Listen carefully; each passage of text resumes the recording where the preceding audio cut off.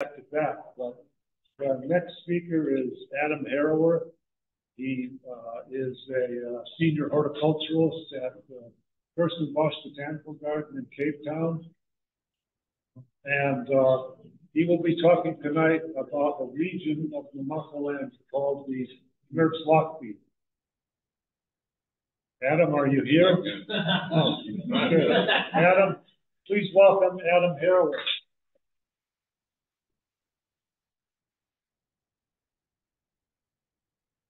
Thank you for having us. This is a great privilege to be here.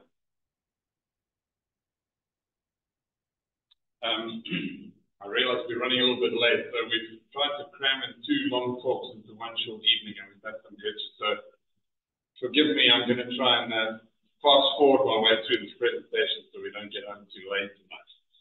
But I just wanted to start by saying a huge thank you for having us here this evening. It's really a tremendous privilege for Carl. This is his first time to the United States. My wife is actually Californian. So I'm the true African. So we live in Cape Town in South Africa. But I just wanted to thank Stephen very much for inviting us to be here. We're doing a lot of behind-the-scenes organizing with our itinerary and flights, and his wife Linda so kindly, he and his wife Linda so kindly hosted us. We just have the most wonderful time seeing cacti in nature, which is, cacti for us in nature are usually alien invasive plants, which we're trying to eradicate. So to see a cacti in their natural habitat is just amazing. Aren't they the most incredible plants?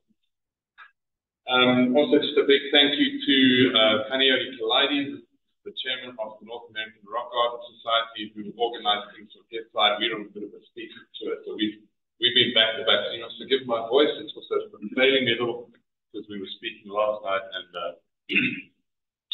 it's giving up. So bear with me. I'm going to take you on a whirlwind, a roller coaster tour of, I think, what's my favorite place in the whole world.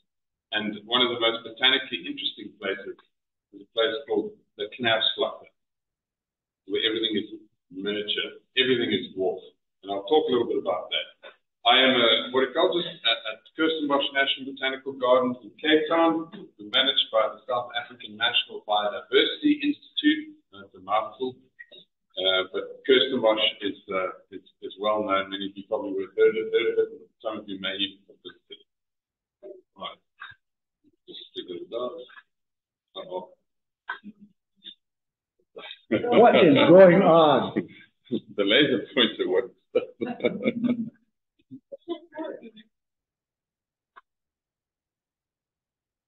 Is there an on-off? It is on. Harrower is human, but the really Daniel. stuff you need a computer. Isaac Gate. What? Isaac Gate. Escape. Escape? Now, if you. Next.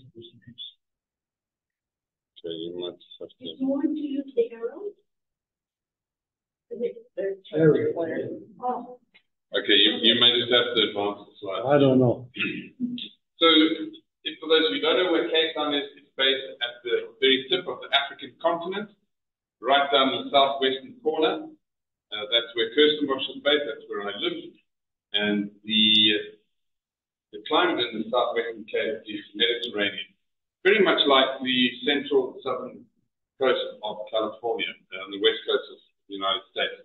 It's Mediterranean, we get all of our rain in winter and summers dry. No, you have to do it, Stephen, sorry. I think we might be here all night if we don't get this working. I don't know how, you know how you got it working last time? It just started in. But put it up right next to it.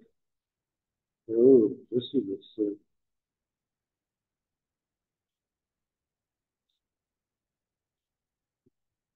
So the area Carl was talking about was this area over here, which is the Richtersveld.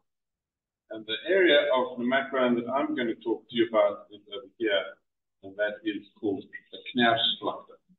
Now the name Knersvlakte is derived from the word kners, which means in Afrikaans it's like gnashing of teeth, and it's like a grinding sound. And we think the area got its name when the original ox wagons were trekking north over these quartzitic fields, and the sound of the ox wagon wheels crushing the quartz pebbles caused a grinding sound. And so and Flakte means plain, so it's the grinding plains. All right. I'll tell you a little bit about Kirstenbosch. This is where I work. Kirstenbosch National Botanical Gardens is 110 years old. Oh, it's working now. I'm impressed. Yeah, I'm just fitting it. It's the first botanical garden in the world to focus exclusively on indigenous native plants. It's a garden of all seasons, working on. Maybe. Thank you. It's a garden for all seasons. It's wonderful in winter, it's wonderful in summer, and it's probably at its most spectacular in late winter and spring. So the aloes flower in midwinter, and in springtime we have these riotous displays of chrysanthemum, lampranthus. I think you have to leave the zoom on. There you can see the lampranthus, this chrysanthemum, situated on the eastern slopes of Table Mountain. And it's an area that receives a really high rainfall. In fact, despite it being Mediterranean, we get between 40 and 60 inches of rain a year. So it makes it really challenging for me as the horticulturist who have to grow succulents. So we keep most of our succulents in a conservatory and in greenhouses. But there are a few, like these big euphorbias, and some of the aloes which we can actually grow outdoors. So the annual spring displays of wildflowers are really a highlight, and the garden is situated up the hills, so you get these great views out over the city of Cape Town. Okay, so the garden is, as mentioned, is focused on native plants, particularly the plant groups Restios, Ericas. There's another Restio. This is woody iris called Nivenia. Proteas, of course, our national flower, and there's no shortage of species to focus on. The Western Cape is the part of it. It forms the Cape Floristic region, so to my mind, the Cape Floral Kingdom, which has about 9,500 plant species. And just on Table Mountain alone, there are over 2,500 plant species. I think probably about half of those are endemic to the area. Okay, it's working, Stephen. So we're very blessed with our own water. It comes off the mountain, and we use this water, we dam it, and we irrigate the garden. So it's a wet area. We've recently built a tree canopy walkway, so it's a wonderful thing for the tourists to see, where for them to get up into the treetops and to enjoy the garden from a height. Okay, right. Now I'm going to talk a little bit about the Knersvlakte. What if you took a rainforest that received perhaps 200 inches of rain per year, and you reduced it by, say, 50 times to approximately 4 inches of rain per year. And then you spread the ground with brilliant white quartz pebbles, and thus doubling the light intensity. Effectively, you reduce the need for anything to grow up. There's so much light, nothing needs to reach for the sun at all. So you end up with an environment that looks a little bit like this. It's a treeless environment. In fact, even the shrubs that walk, and the vast majority of the plants, the only word to describe them on miniature, they are dwarf, and many of them are hidden. They barely emerge above the pebbles in which they grow. That's the area I'm talking about here, highlighted in the lavender color. Carl was talking about this area up at the top here, the rift itself. This forms part of the Greater Namaqualand region. Still part of the winter rainfall zone, which is effectively this line here. Everything to the right gets summer rainfall. The area is approximately 4,000 square miles, and it stretches, for those of you familiar with South Africa, Bitterfontein in the north. Here's our national freeway, the N7, which goes all the way to Namibia. Bitterfontein all the way to the coast, down to this area, the Strandfontein, Klaver, Vredendal, and Rainsdorp in the south. And on the eastern side, it's bounded by this mountain range called the Hunter Mountain. So if any of you've traveled on the N7, you'll be familiar with this view. And at, say, 80 miles an hour, you might be forgiven for thinking it's fairly drab, pretty dull, nothing particularly spectacular to look at. But little do most people know of the wonder they're driving through. It seems barren, it seems dull, it seems lifeless. But when you get closer, it's tremendously rich.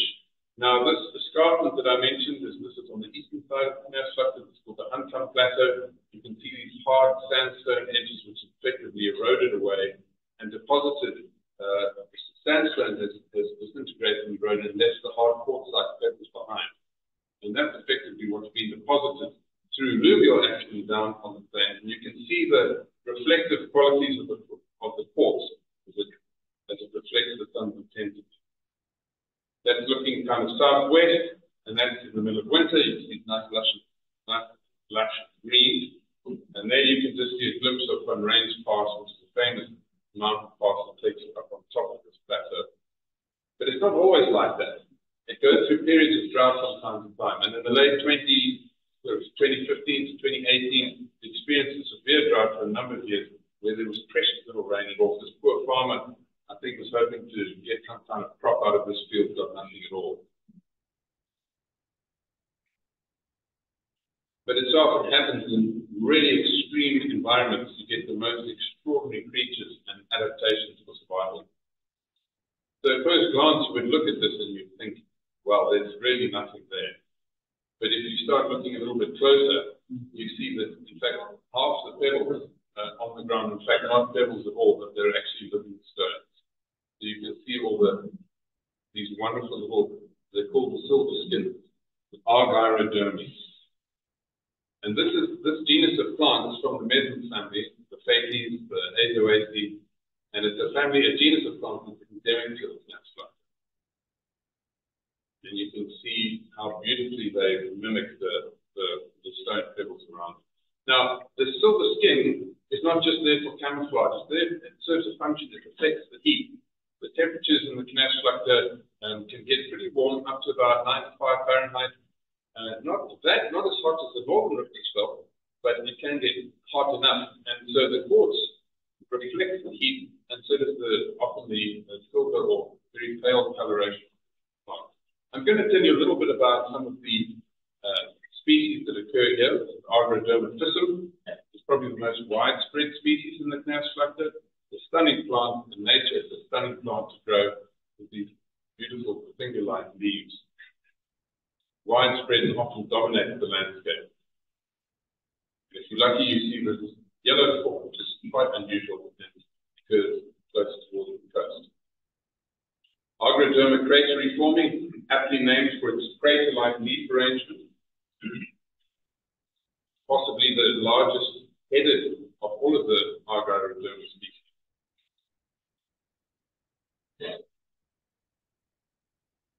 You can also see in this photo the capsules, the seed capsules which are forming, and each of those will, of course, hold many hundreds of seeds. And those will be held within the plant until the following autumn when the rains arrive, and it will wash the seeds out. One of the smaller species, and one of my favorites, is Argyroderma framesy, and these are two of the subspecies. And this one here, Hawley, was named after Harry Hall, who's even traveled in South Africa. He's since passed away, but he was my predecessor, Kirstenbosch, curator of the Succulent collection. Isn't that just wow? That's to see a field of these is mind-blowing when you see the leaves. Argyroderma patens.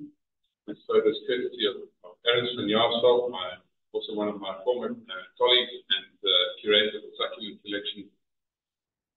There's many species, and the taxonomy of Argyroderma is quite a mess. And it's quite, well, I wouldn't say it's a mess, it's difficult to understand sometimes what you're looking at, because often 2 or 3 species can grow together, and they can be hard to tell apart. Argyroderma testiculare, and perhaps you can guess why it's called that. Look at that. Argyroderma, I think that's quite appropriate. Its leaves are always well raised above the ground, and sometimes you are lucky to see among them other living stones. And you see the toad grasshopper.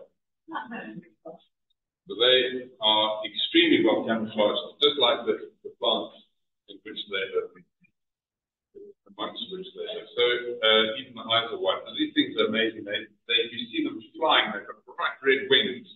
And then as they land, they just vanish. Where did it go? Incredible. Arid album. This occurs closer toward the coast. The leaves are tightly clamped shut. The mouth of fiercely held shut until the flowers arrive, and that forces the leaves apart.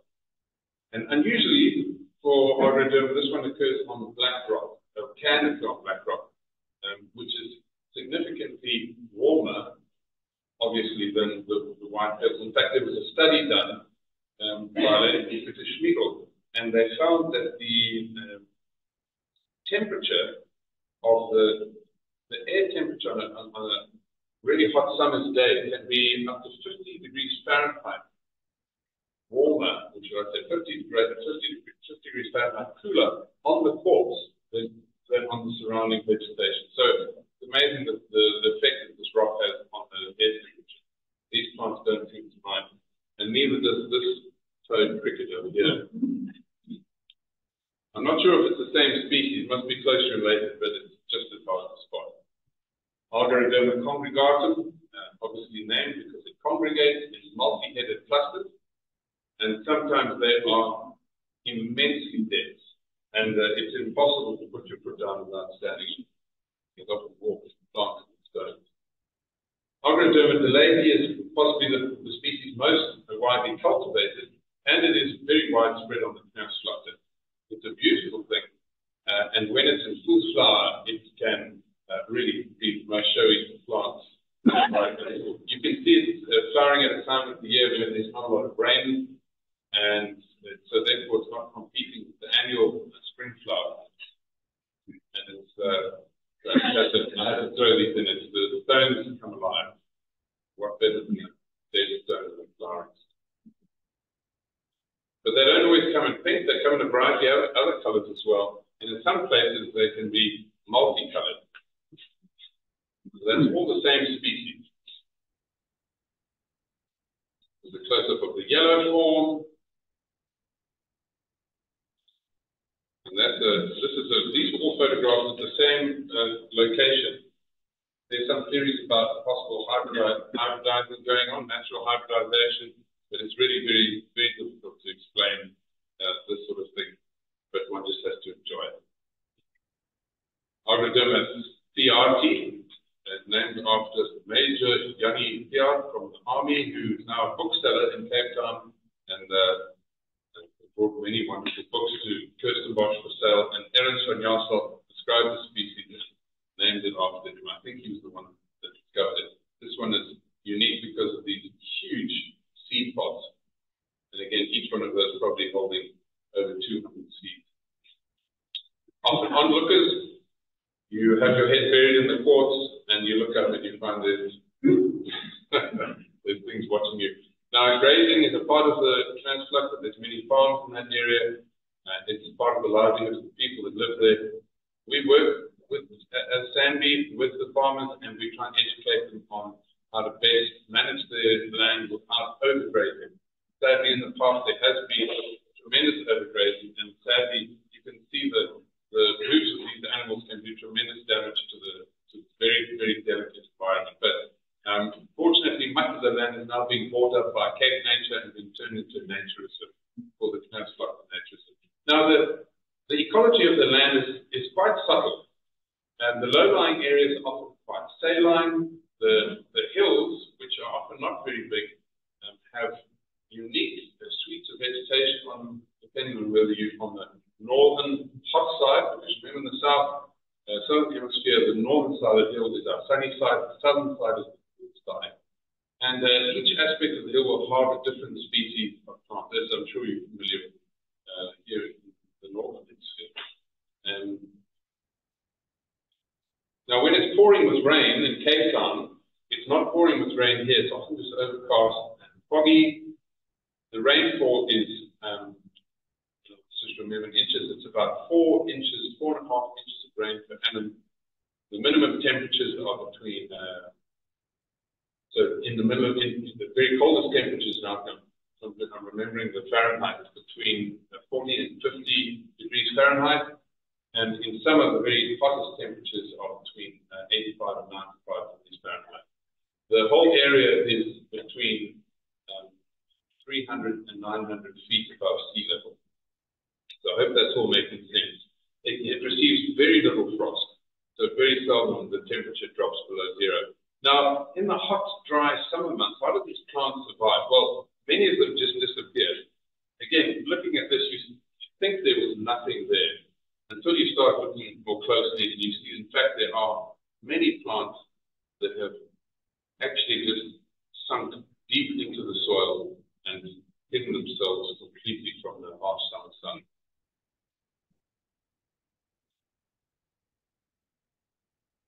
This is courtesy of the vegetation map of South Africa. And maybe just give you a little idea, the average precipitation is 4.5 inches of rain per annum. The mean average temperature is only 64 degrees Fahrenheit. So that's average temperature through summer and winter. And the mean frost days are 3. So really, it very seldom receives frost. And if it does, it's only for perhaps an hour or 2. The rainfall falls in the middle of the year for us, which is our winter. That's May, June, July, August, September. Of course, that's when the temperatures are at the lowest. And these are the minimum temperatures here and the maximum temperatures here. Now, wouldn't that be nice right now? But in a nutshell, that's exactly how many of the plants survive in Knersvlakte. And it's quite an interesting phenomenon where the stones, these white pebbles, reflect the sun's heat during the day, and they remain relatively cool. At night, the stones cool down. If you get a moist fog that moves in from the ocean, and the humidity rises, these stones act a little bit like beer glass. And moisture condenses on the stones, and it trickles down into the soil. It doesn't penetrate very deeply, perhaps an inch at most, perhaps only half an inch, into the surface soil. But that's all the moisture that these plants need to provide. So many of the species that occur in the Knersvlakte have very, very shallow root systems, and they take rapid advantage of this immediate availability of moisture, which often that gets burnt off the next day. So in a study done in 2012, my colleagues looked at this, they did some very fancy soil analysis there with scale, and they measured it over quite a long period, and they found in that particular year that there was a total annual rainfall of 142 millimeters, 5.5 inches, so slightly higher than the average rainfall. But they also found that there was a total of 5.5 inches of non-rainfall. So this is quite astonishing actually, because so of that 5.5 inches, 57% of that was due to fog, 41% was due to water vapor absorption, which is this process here with this condensation, and 2% dew. So the take home of this is that roughly half of the moisture entering the soil in Knersvlakte is not from rainfall at all, but from this condensation from these quartz pebbles penetrating into the soil. And if you turn over a rock, a quartz pebble, you'll see that often there's algae growing on the underside of the rock. So underneath this rock, there's not only enough moisture to support life underneath the rock, but there's enough light penetrating through the rock to support life. And if you look carefully over here, you'll see there's a stone plant, there's an agroderma, and there's a little seedling. And although this habitat looks barren and should we save the questions for afterwards? Yeah, I think because we're running late. So because it appears to us as tall humans that it's a barren and harsh and extremely bright landscape, but for a plant that size, it's actually fairly shady. Now, you make yourself the size of one of those little germinating meson seedlings, and you're living between boulders practically. So it's an interesting environment when you look at it from their perspective. All right, a few other interesting species from the area. Antimima is a wonderful genus, it's one of my favorites. I'm really getting into them. I know some of you grow them as well. This is a favorite from the Knersvlakte called Dualis, and just to compare how it looks in summer and winter. diameter. Another treasure is this thing called Antimama evoluta, erupting in flower and looking a little bit like a confitum in growth habits. There's another picture of it out of the outer flower, just coming into flower. Antimama fenestrata. So many of these look much like alpines. They don't occur on mountaintops, but they often have to survive the same sorts of things. Not necessarily temperature, but howling winds and harsh conditions. And so that growth form of a cushion plant is very useful. And one of the joys of doing field work, which I love doing, it's part of my job, is we often describe that we find new species. And this is a species of Antimama which we found just last year. So this is super exciting. I've only got one photo of it, and that's the rather miserable photo of this one little white flower, which is also quite unusual for Antimama. So we need to do more research on this one. Another extremely curious plant is the finger and thumb plant. Isn't that awesome? Dactylopsis, the dactyl finger, and little woody is this species, and its cousin, its larger cousin, is Dactylopsis digitata. So it's really a very appropriate name for that plant. Although now I think it's been dumped to be embryonal, but I'm still sticking with the old name Dactylopsis. But what I find absolutely astonishing is when you look down here at this little fellow beneath, it's actually not a Dactylopsis digitata at all, but in fact, Bulbini Dactylopsoid, which looks so very fun. Isn't it amazing? This plant only occurs with this plant, and yet they're completely unrelated.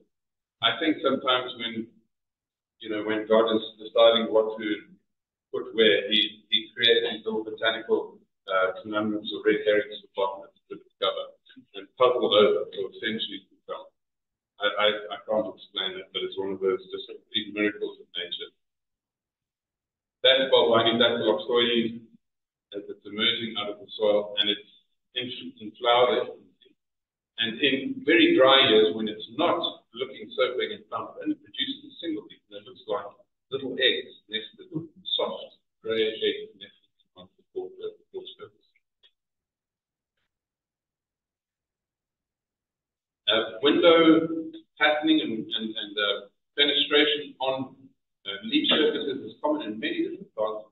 Many people know Harrower, which stops the sampling. Fenestraria, which Carl showed in his photo, takes effectively the tip of the leaf, which forms a window allowing light to penetrate. So photosynthesis is happening deep down in the plant, and this plant is no exception. Bulbini phallax, and a number of the Bulbini do this. They have this amazing fat, thick leaf, but the light penetrates through. The photosynthesis actually takes place in the back of the leaf, so the top of the leaf is completely clear.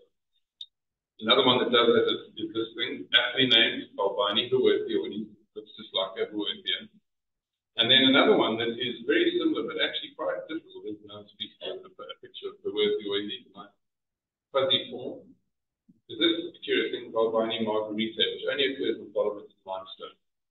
Again, adopting this curious windowing pattern. Bulbini loei, close up of the leaves. It's just an explosion on the Knersvlakte of Bulbini species. I think there must be possibly 15 or more species. And some of them are undescribed, including this one. I don't have a name for it yet. Yeah, it's another thing on my to-do list. But it's really a delight to discover new plants. That's part of my job. Now, one of the, I think, the most spectacular is this gorgeous little thing described by Stephen Hammer, who some of you may know, Vista, San Diego. This, in fact, was photographed in his nursery because we didn't have this plant in cultivation anywhere else. The locality was, in fact, lost. Nobody knew where it grew. I think John Branas had discovered it. And so that was photographed for many years. That was the only photo I had of it. Until a couple of years ago, we were doing some field work, and I sat down on a rocky outcrop to eat some sandwiches, and there between my feet was Bulbini lolita. So just an exquisite little plant. Tragically, though, 6 months after I found it, the poachers then found it and dug up about 5,000 plants, which fortunately were intercepted by the police and brought to me at So now they are growing happily, and we are keeping them alive. And potentially we can replant them back into nature at some point. This is the same species that Carl showed, these embryanthomoides. And sometimes they grow with other window plants, like lithops. The only lithops on the Knersvlakte, lithops divergens. And it's just amazing to see two different species of window plants coexisting. Conophytum. I love conophytum. They've been a favorite group of mine for over 25 years. I've been growing them. Yeah, it's, few words can describe the beauty, but just astonishing architecture. This is Conophytum calculus. And there again, comparison between winter and summer. Sometimes you've got to be careful because you might just get bitten by a horned adder. So there's not a whole lot of wildlife on the Knersvlakte. There are a number of interesting reptiles, including this one. So they are extremely well camouflaged and really poisonous. So if you put in mind your step. Conophytum minutum. Why the name's not there, sorry, but this is the varying forms of Conophytum minutum. I'm puzzled by all of this, but one of my favorites is this one, minutum bar nudum. It has this fantastic purple coloration. Unfortunately, not poached. Conophytum minutum bar Kirstenbosch, named after my first director of the National Botanical Garden, Henry Kirsten. Uviforme, meaning like an egg. Conophytum uviforme becomes a wonderful pattern. Full sun and sometimes deep shady crevices. Subfenestratum, meaning fenestra, fenster, meaning window, and sub meaning below, and it's the window below. And these plants very seldom come above the soil, and often are so well camouflaged you can barely see them. Like here you might be able to spot 1, 2, 3, 4 plants. Well, Several over there. there are 37 plants.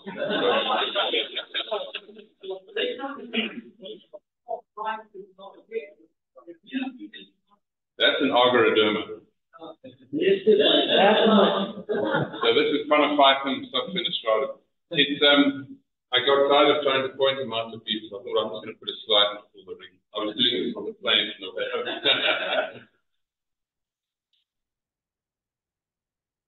Some of you may know Peter Brains. Professor Peter Brains has written there's many wonderful books, but there are two on, one on Cephalias and one on Euphorbias. And this species is named in his honor. In endemic and flowering in spring. Most of the Conophytums flower in autumn.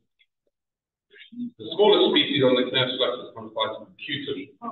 Absolutely tiny. So that's the big one. There's the small one there. Almost impossible to spot. You see the comparison to Agoraderma, absolutely tiny. Very cute. They're shaped a little bit like a bowling pin, and most of the plants actually submerged under the soil. When we were doing field work, we were contacted by the police and said, be careful, there's poachers. We said, thank you very much. Tell us where they are and we'll go somewhere else. They said, no, come. I said, no, thanks. I'm not here to catch any poachers. I'm here to monitor critically endangered farms. Conophytum acutum is only known in a single locality.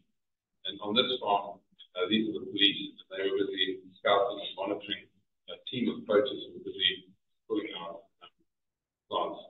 So they apprehended the poachers, rounded them up, frog marched them off. That's a policeman holding a firearm there. And they were, of course, in ditched their bag in which they were keeping all the plants. But when you had a close look, there were over 4,500 Conophytum acutum, which was double the number of plants we ever thought even existed. Wow. Stephen has probably looked for more than anybody on Earth. And I don't know, Stephen, rough estimation of population size in your opinion? Small. So it turns out that the poachers had actually found a new population, but in the process wiped it out. So we took them off to the police station. I gave them a lecture and explained the importance of conservation, not destroying nature. Many of them have no idea what they're doing. They've been sort of coerced into doing this. They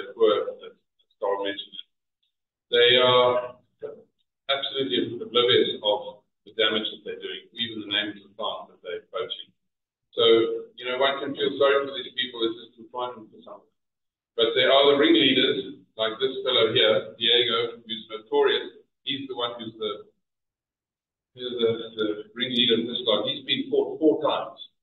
So anyway, these are the people trying to apprehend Harold and Charles, doing a tremendous job. I've just got to give a huge shout out to the commander here of the stock theft unit. He's arrested how many? Over 500 poachers. And really, I call him the sheriff of the Wild West. He's an unsung hero. This guy works day and night and gets really very little recognition. He has done a tremendous job raising awareness about poaching and mitigating further damage to our environment. But anyway, we do our best. Don't want to dwell too much on it, but many of those plants, well, the plants that get seed get brought to us in Kirstenbosch. So there was a question earlier, and we care for those plants. We then also distribute them to other secure facilities, so they're not all kept in one place. They get kept in various specialized nurseries around the country where they're cared for. And where possible, we actually do rehabilitate and plant them back into nature. But it can be very difficult because on 2 occasions where we've done that, the poachers have subsequently come back and dug them out again. So it's really frustrating. Also, the challenges of taking a nursery-grown plant and sticking it back into the harsh desert environment, it's pretty much a dead thing. So what we're going to do is pollinate these plants in ex situ collections, produce seed, potentially critically endangered species. We'll use that seed to go and plant it back. Ooh, vital. I think that's going to be one of the coolest plant names. Oviforming, meaning like an egg. And this is it erupting in autumn after a little bit of autumn rain. And as it progresses, it gets bigger and bigger. And that's what it does, and it explodes in flower. Closely related species, Nanum meaning small. You can see in place just insanely dense. One of the tiniest succulents, and possibly one of the strangest, is this jelly baby called Diplosoma of coffee. And you can see the strange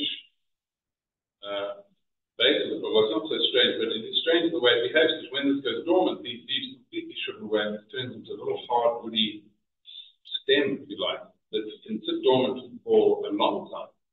And then when it gets water, it produces new leaves again. So it's almost like a deciduous tree, but like only a fraction of an inch high. It's really strange. Even the seed capsule listens with water cells on the surface. Sometimes you like to spot the spiny agama lizard. That's the male on the left, female on the right. Aloes, for the aloe lovers amongst you, Aloe propoliana. Hard to spot, out of flower, and much like Aloe variegata, exceptionally well camouflaged with the spots on the leaves, but in flower sticks out like a sore thumb. Always makes a terrific show. One of the best camouflaged species of all is this very strange Anacampteros, which is very aptly named Anacampteros lanuginosa, which means like wool, I think. Lanuginosa meaning woolly, which is very appropriate. As you can see, it adopts 2 survival strategies. One is a geophyte and one is a succulent. And of course, the white fluff on top is a reflective method like the sunscreen. Spring flowers can be spectacular, and the backdrops are always wonderful. You find an old abandoned ruin. The mesons on the coast are just stunning, especially when you move off the ports and the sands are a bit deeper. These are spring annuals, Licinias mixed with Black Francis. And this is a wonderful spring flower fatally mesum called Dorothianthus rauquii. Absolutely impossible to grow. I don't know anyone who's managed to germinate the seed, but shocking crimson red flower, just a treat. If you're lucky, you might spot a word there, the Knersvlakte as well. Very few Haworthias, in fact, in the macroland, but this is one with the Paraphrenoidea subspecies, Namaquensis. Some of the crassula family of stone crops, Thylacodon pearsoni. These go deciduous in summer, so they lose their leaves entirely. Thylacodon pygmaeus, which is like it's been sprinkled with sugar crystals. Isn't that a bizarre plant? I've never seen it in nature. This is the only plant I have growing in a pot at Kirstenbosch. I thought I wanted to do. Named after Matt Opal. You may know Matt Opal from the CSSA. I think he lives on the East Coast. He discovered this. Old Tay. There's flowers, which, like Phyllocodon funiculatus that Carol showed earlier, always flowers out of leaf. Isn't creation fabulous? I mean, you thought you'd seen every type of leaf arrangement in the world, and then you see a gold form with the opposite decate, tightly packed leaves, fascicular bark here.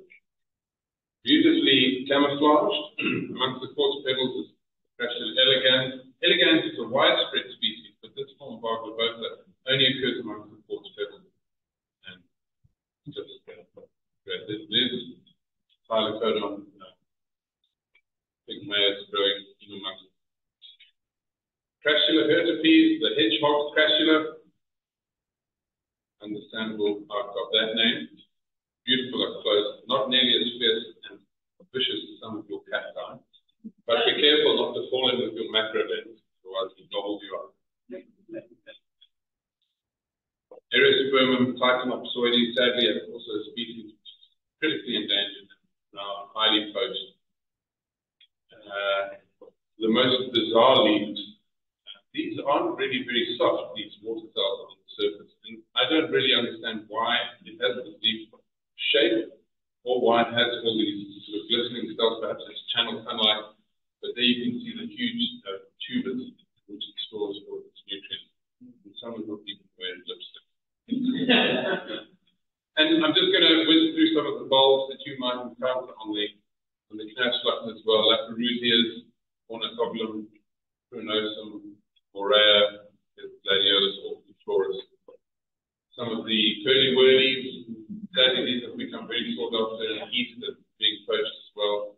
Trachyandras, Getlus, there's the Getlus as well. Tucumacranca, I look at that Trachyandra, Tortoise. Holotrix, orchid, Lacinalia, Framesy, one of my favorites. Lacinalia carnosa, Lacinalia violacea, Lacinalia minimus. Parasitic plants from the foxglove family called Myobanki. There's another Getlus from the Amaryllis family, Tucumacranca. A beautiful iris called Ferraria. There's another Ferraria crispa with fantastic fragrance and just crazy leaf formation. Some new species from the area. I'm just going to end off now with some of the treasures that we've discovered in the last 2 years. A new species of Trimia, only found in one single locality, and the leaves never come above the quartz pebbles, completely submerged, and that's probably why it's never been found. It flowers for 4 hours once a year, and that's it. Don't miss the flowers, because that's the way the whole other year to see them.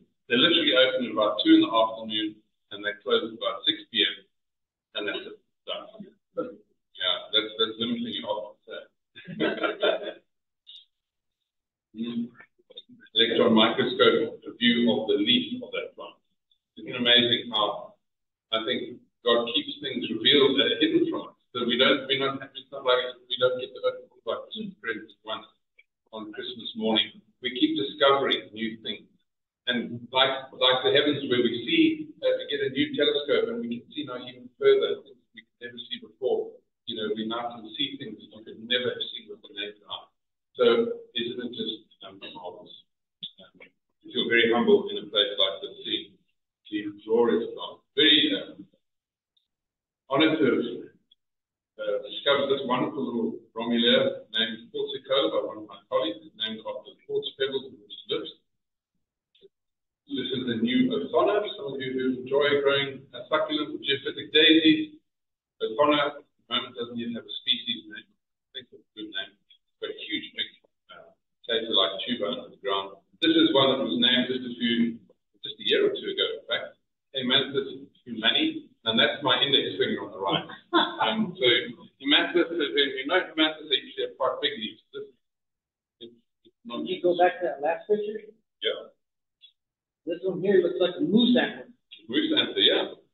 go. There's, I'm going to have to find the, you've got to Where's find the the Latin name. that? Moose But hen. the moose hen. There you go. There you go. I love it. Good. Thank you. Yeah, caribou. Caribou. Caribou incident. There you go. And this is a curious thing, which we found just last year as well. I think it's a caroxylon. I actually have no idea even what genus it belongs to. But just some of the treasures and some of the field work that we've been doing. So I hope this has inspired you. I do issue with a health warning. The botanizing on the Knersvlakte is very bad for the back. And do be prepared to have your elbows and knees embedded with quartz pebbles. But I do have a philosophy, and that is the harder you look, the more you'll find. And really, that is so true. You see so much of this side, and you get down, and you see so much more. Then you get even closer, and you see so much more. It's a tremendously rich landscape. We're blessed with fabulous rainbow environment. So, thank you very much. I'm sorry it's so late. Hope you enjoyed it.